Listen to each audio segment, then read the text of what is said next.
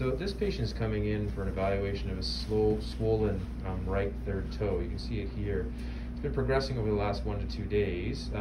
Differential diagnosis here would be, sort of gout, even though gout's more on the first metatarsophalangeal joint, or infection. The only issue is when you look at the back of this or underneath this, if I come around to this side, it looks pretty fluctuant. Looks like that's an ulcer that's there. So we're going to see if we can debride that out and then sort of see what we get there. This area underneath it looks pretty fluctuant. Fluctuant areas like that, like it's boggy. I'll show you once I'm not holding the actual camera. May not be much sensation over there. There's no freezing in place right now, and all I'm going to do is pare this down. If it's uncomfortable, obviously we're going to add some freezing in. We've talked before about how freezing may not work very well when it's actually infected, but we'll see what we get from there. So I'm going to put some topical antiseptic on this. And you can see here when I push on it, like this is what I mean by boggy. See, that gives in a lot.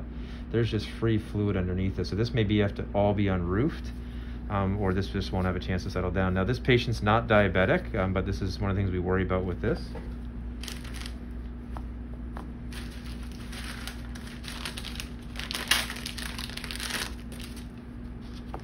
So this is our number 15 blade. So essentially with this, I'm just going to pare down tissue because a lot of times there's a buildup of infection. That's not hurting at all? Nope. It really shouldn't. But if we get to a point where there's a pocket, then it'll drain for us.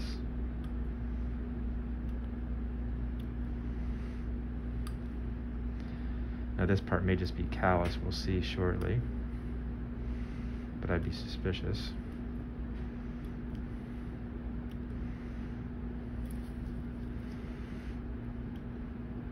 No pain there? Nope.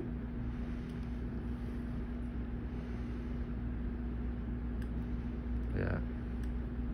So you can see that, yeah, pus is pushing through.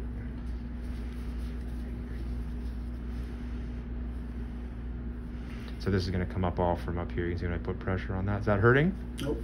Good. And this is why we need to be taking this down. So we got to get to there's infection all underneath here. You're okay there? Yep. And that was my suspicion. So this whole area is going to unroof. So this is all callus. And what's happened is it's formed a pocket underneath it. So these won't heal properly if you've done any wound care, unless we actually get that to clear. Yep, come on in.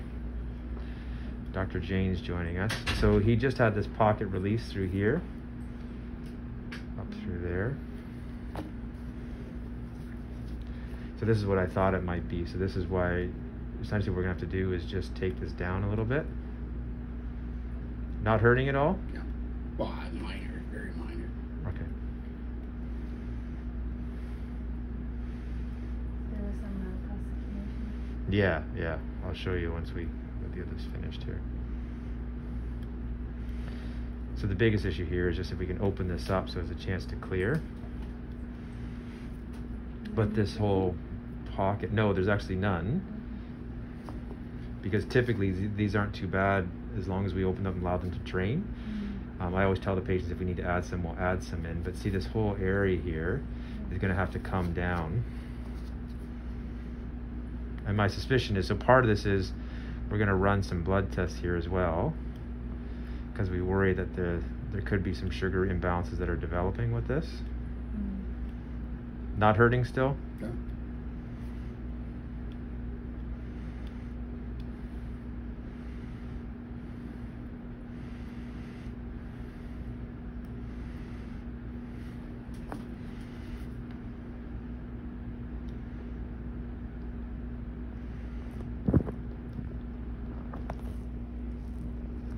Does that hurt when I do that? No. No, because when you're pressing on the top, that's what it's hurting more. Yeah. I don't even feel anything on the back. Yeah, and you can see here, this is all callus formation here. Yeah, that will come off sometimes.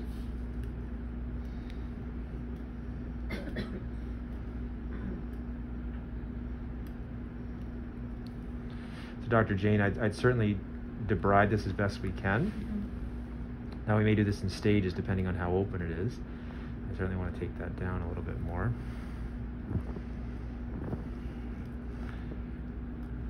So my suspicion is that this whole area underneath has to come out.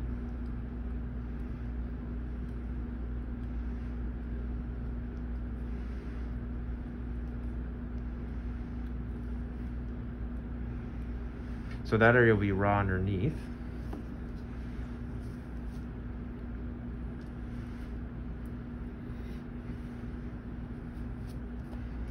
But this area here, I think that's communicating, it's going to have to unroof down through this area. Yeah, I think it is.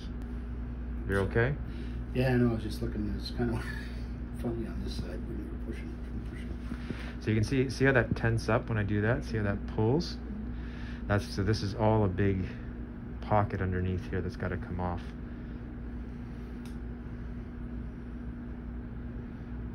It's not hurting? No.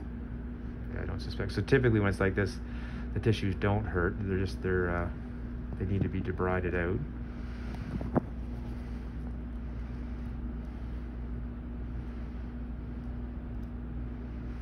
Yeah. So this is what has to happen here. So you can see how this is just coming off.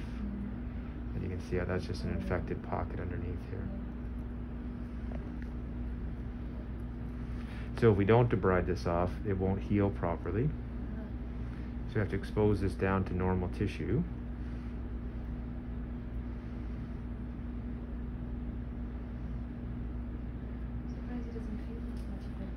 Well, sometimes you won't when it's like this, when the infection swells like this.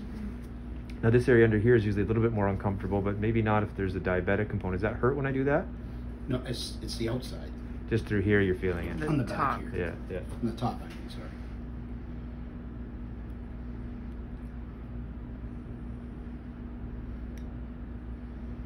So not too bad. So that should be debrided enough that we can now do dressings that will allow this to heal, and we'll have to put him on an antibiotic.